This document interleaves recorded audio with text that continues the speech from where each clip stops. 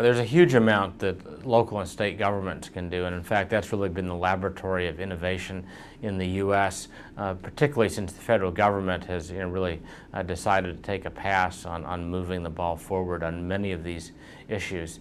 The list of things that states and local governments can do is just almost unlimited, but electric utility regulation is mainly a state matter. That's a large share of our energy system. Both efficiency and renewables require the right kind of reformed regulatory structures to really make that work.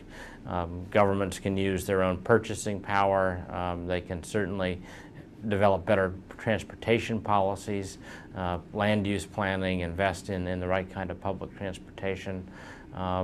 I think it's really exciting, particularly to see what Mayor Nichols in Seattle has done in terms of not only leadership in that city, but also the 300 some cities across the United States that are now part of this climate alliance to develop policies to reduce emissions and to develop new energy options.